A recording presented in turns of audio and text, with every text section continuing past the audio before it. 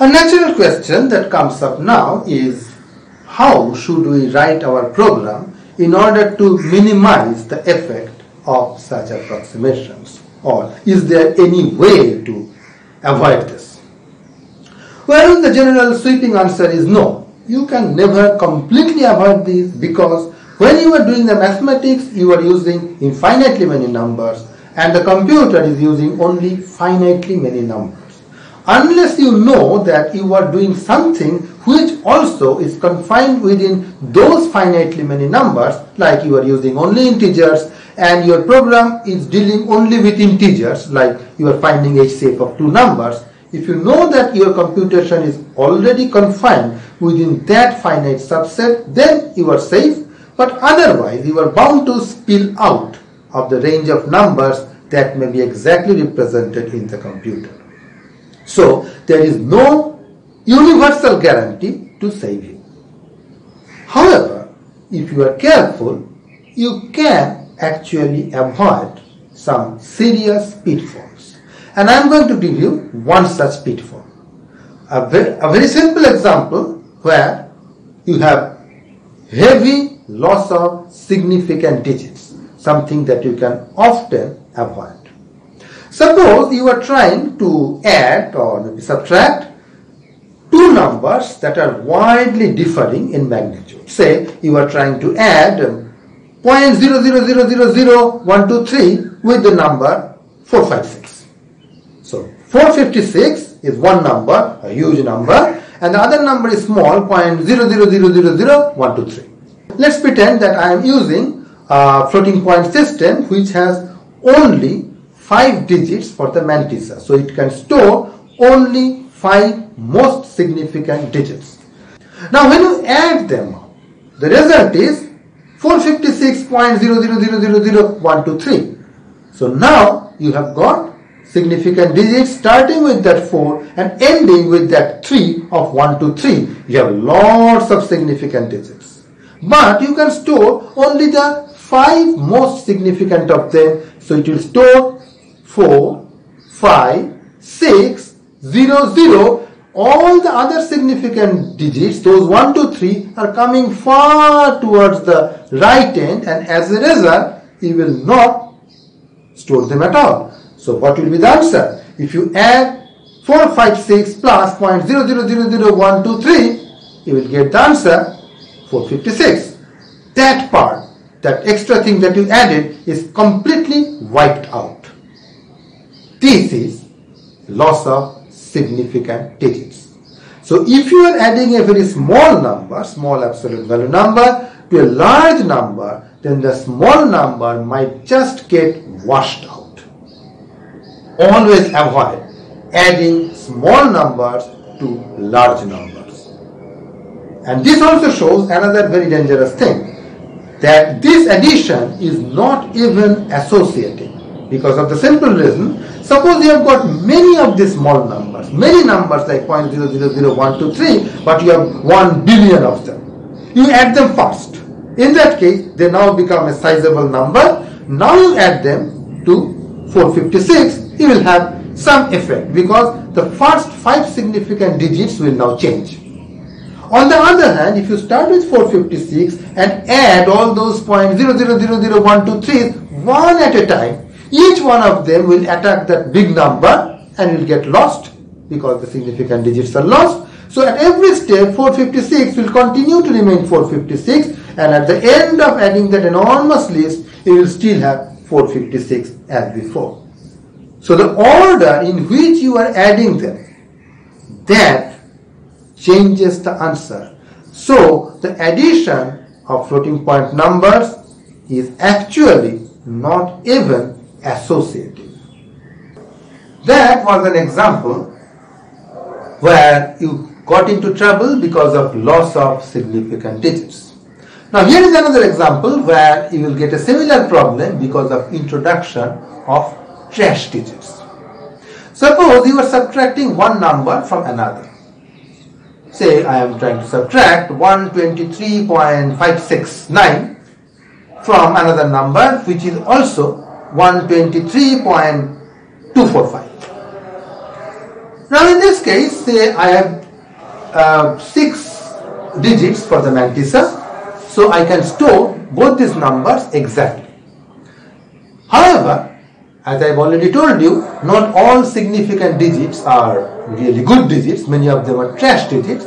Suppose in this case, the parts before the decimal points, they are the good digits, things that I really am sure about, and the remaining things are just trash digits. They are result of some other computation that I am not quite sure about. In the same way that I said, I have measured some length up to the nearest millimeter, then I have halved it. That does not mean that I am now sure about the result up to the nearest half millimeter. So I really cannot say that the point, the digits after the decimal point are really of any importance. They are trash digits. Now when you subtract one from the other, what happens? What happens is that these important things, the 1, 2, 3 part, that just knocks off, and you get only the trash digits. So the answer that you get is basically nothing but trash digits. It is full of trash. And this happens all the time whenever you are trying to subtract one number from another number which is very close. So in the last example, we talked about adding one number to another number where the absolute values are far apart, and here it is just the opposite thing. You are trying to subtract a number from another number which is very close, and this tremendously increases the number of trash digits. The significant part gets cancelled off. What remains is mostly consisting of trash digits. Let us see one example of this in practice, and I will also tell you how to avoid it for that particular example. So this example is taken from our very familiar formula for solving a quadratic equation, that b square minus 4ac formula. Suppose I have a quadratic equation with these values for my a, b and c. A equal to 3, b equal to 10 to the power 9 and c equal to 100. So notice that b is enormously higher than the other two. Now I need to do this quadratic thing, so I will have this function qd which will compute the quadratic for me, and then I will need a formula, a function to compute the root. So I will be using the function, this function minus b plus square root of b square minus 4ac divided by twice a. So I am using only this particular root. So this is basically a subtraction. This is plus and this is minus, and these quantities are all non-negative. So let us see what is the result that we are getting. So I will try to evaluate the quadratic at the root. So though I have called r a function, r is actually just a constant. I do not know why I wrote it as a function. I could have just written it as a number. So when I evaluate the quadratic at r, I should get 0, and I get something which is quite far from 0, 0.6589, etc. We have seen non-zero numbers in place of zero numbers, but they were of the order of 10 to the power minus 13, 10 to the power minus 10, something like that. This is pretty high. And the main problem that occurred here is because when I computed that minus b, that was a huge thing, minus 1 into 10 to the power 9, and when I computed that square root of this quantity, this b square was pretty huge, and 4ac compared to that was very little, so it hardly influenced the significant part. So it was basically b, with all the trailing significant digits were just trash. So if I print it, it seems that it is actually again 1 times 10 to the power 9. So all the things that really changed are in the far end. You hardly feel the presence. Now when I subtract one from the other, what do I get? I should ideally get 0, but remember these numbers do have some trash digits, and only the trash part shows up. So when I do this, minus b plus square root of this quantity, so I will just write it, this minus b, I get this number which is basically consisting of all the trash digits, because the only part that I could be sure about, they are knocked off, because square root of b square minus 4ac and b are pretty close together. So I am basically looking at some trash digits. So my root is composed of only some trash digits, and as a result I can see that the root is very much inaccurate. Now one way to tackle this problem in this example is this. We just rewrite this quantity. So this is the quantity that we are trying to compute. This is the root. What I do is I multiply and divide it with this number, just its conjugate, so to speak, the conjugate surd. So I take this and I multiply the numerator and the denominator with this thing. Now I can apply the standard a square minus b square formula. So I get this, and the denominator is this thing. Here I will have a cancellation. So I had a problem because these two numbers were very close together in absolute value, and I was trying to form the difference. I have the same situation here. This number and this number are very close together, and I am trying to form the difference. However, in this case I can do this analytically, and they just nicely knock off each other, and it becomes 4ac, which cancels partly with this 2a, giving me this minus 2c by this. So theoretically this quantity and this quantity are just the same, but when we want to compute it using a computer, this is much more precise. Okay, so let's see how this technique that we have learned, this little manipulation, algebraic manipulation, helps us in practice. So I still work with same a equal to 3, b equal to 10 to the power 9 and c equal to 10. C equal to 100. And I have my same qd function, qd. I had earlier the function r1, I have made it into a variable now. R1 is this, and we saw that qd of r1 turns out to be quite far from 0. Now I will use that other expression, I will call it r2, which is minus twice c divided by b plus square root of b square minus 4ac. And let me just see what is the value of r1. This is r1 and this is r2. They are not too far when you are printing them like this, but let's try the value of the quadratic at r2, and you get 0 this time. So just by manipulating the expression slightly, you arrive at a different form which is algebraically equivalent but numerically quite different. Thus we got two guidelines about how we should compute. Namely, we should always avoid adding two numbers when they are of widely differing absolute values. And number two, we should avoid computing the difference of two numbers that are very close together. Now we can have similar guidelines about multiplication and division as well. For example, when you multiply, try to avoid multiplication by huge numbers. The reason is very simple. Suppose you have a number which is reasonably small and it has got some amount of error in it. Now you multiply it with a huge number. As a result, this error also gets magnified. So multiplication by large numbers is a dangerous operation, unless you know that the number that you are multiplying happens to be exact.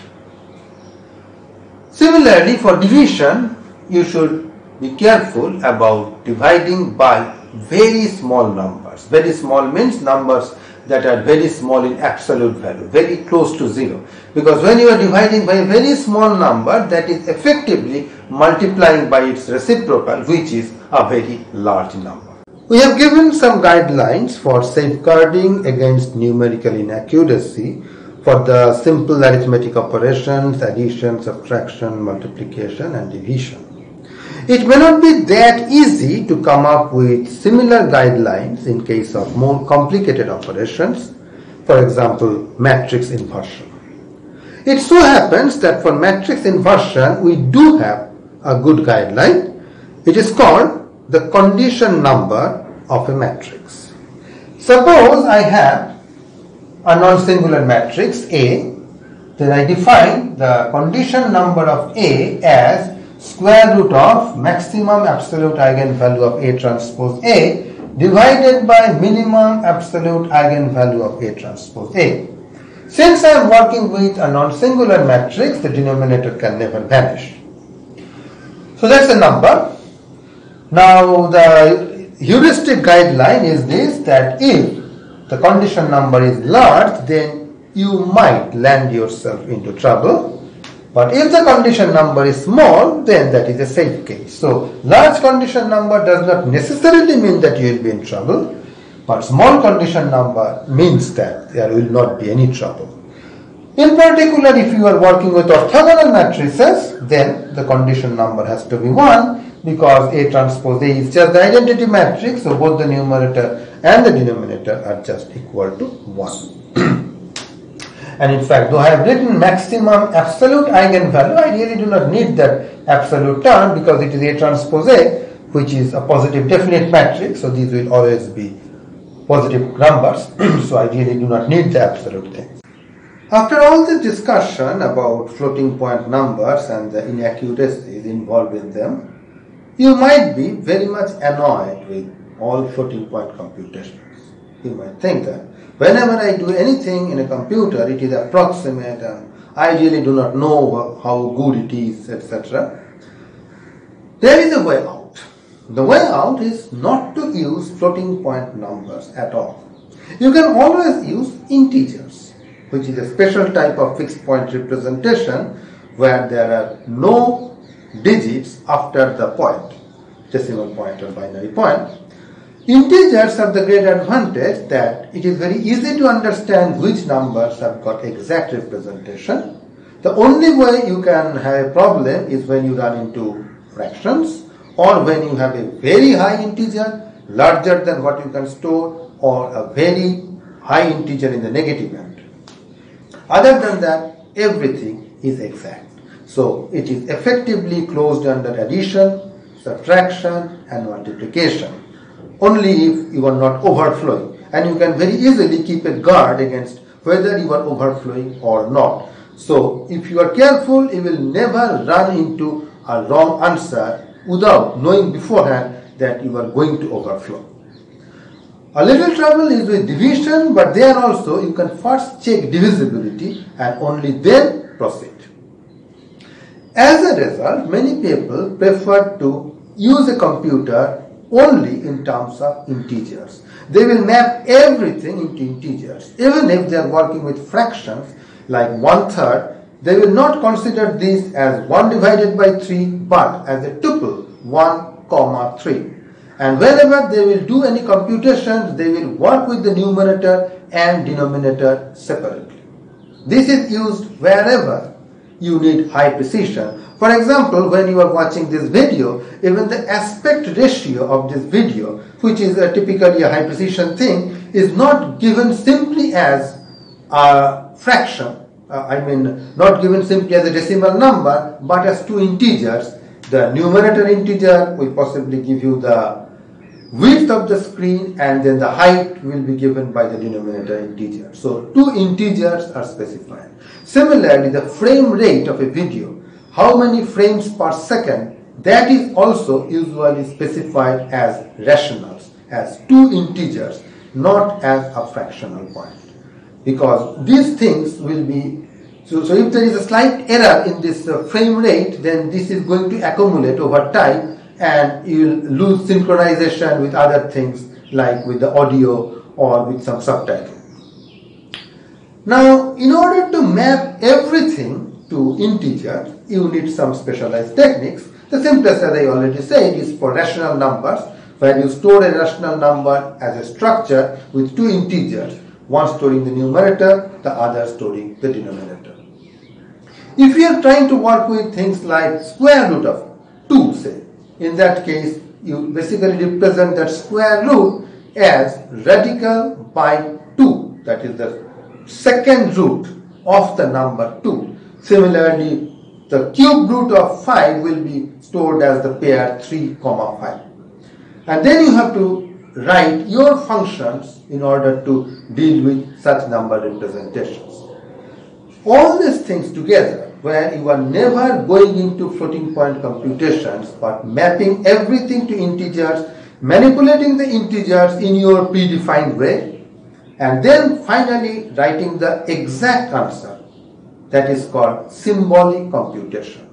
Many modern software support symbolic computation. For example, if you are using Python, then SymPy will do symbolic computation, while NumPy will perform numeric computations. R has very primitive support for some symbolic differentiation. J has a lot of support for symbolic computation. It can, by default, out of the box, work with rational numbers. So before you get completely fed up with computers because it introduces approximations, you now know that there is another way out. And also, when you are using numerical analysis methods, nothing prevents you from using the symbolic computation. So it is not that I have to either use the numerical computation or I have to use the symbolic computation. You can always mix them. For example, you might use the Gauss-Jordan elimination algorithm, but where all the numbers are represented symbolically.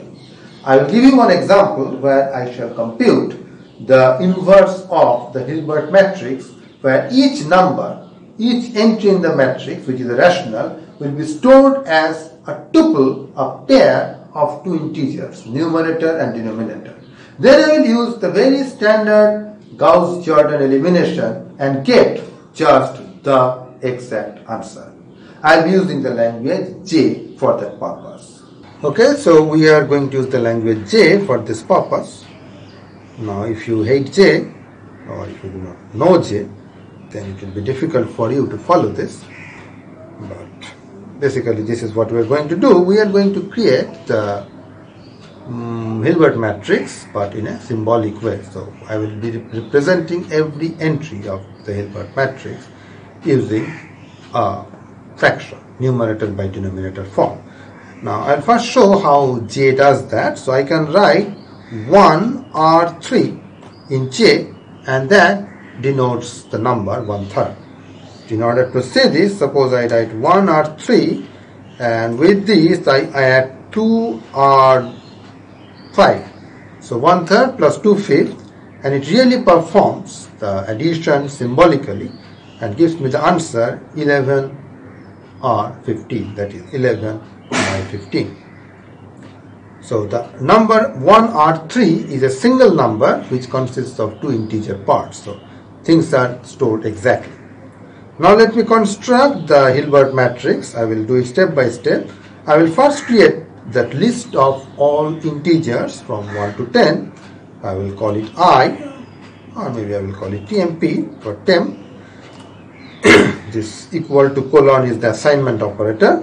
So TMP, and then I will write I dot 10. Now if I do I dot 10, it will give me a list from 0 to 9. J, like C, starts counting from 0, so I will need to add a 1 plus to it, 1 plus this. Let's quickly see what TMP is. It is indeed 1, 2, 3, 4 up to 10.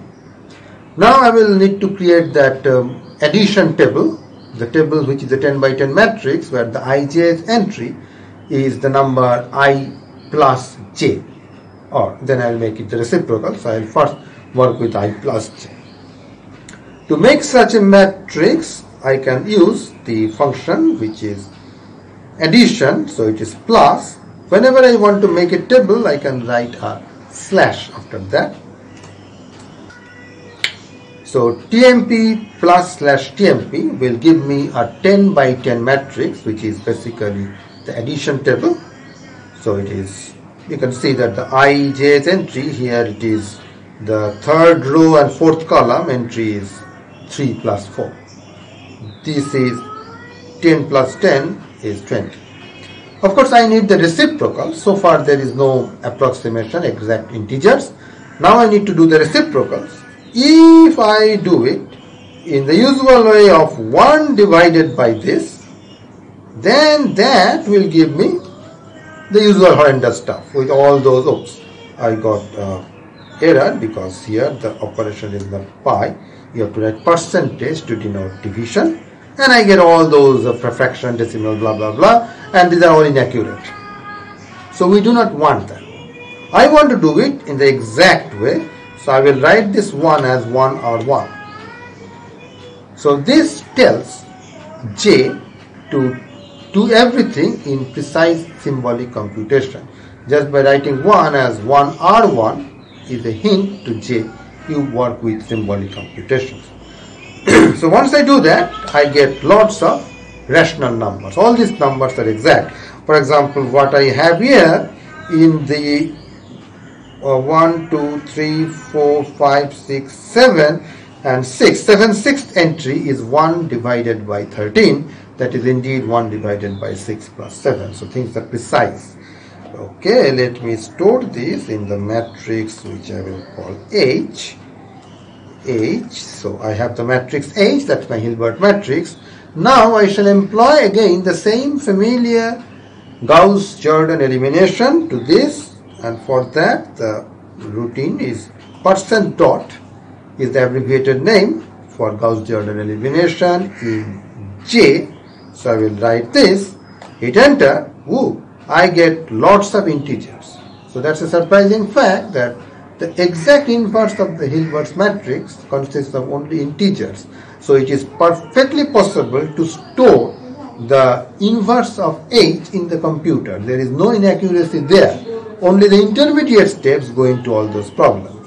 Now let's just see whether this is really H inverse or still an approximation. I will give it a name, H in, and I will compute the matrix product. So HMP will compute the matrix product for me, H times H in, and I get the exact identity matrix. No inaccuracy anywhere because we confined ourselves to symbolic computation.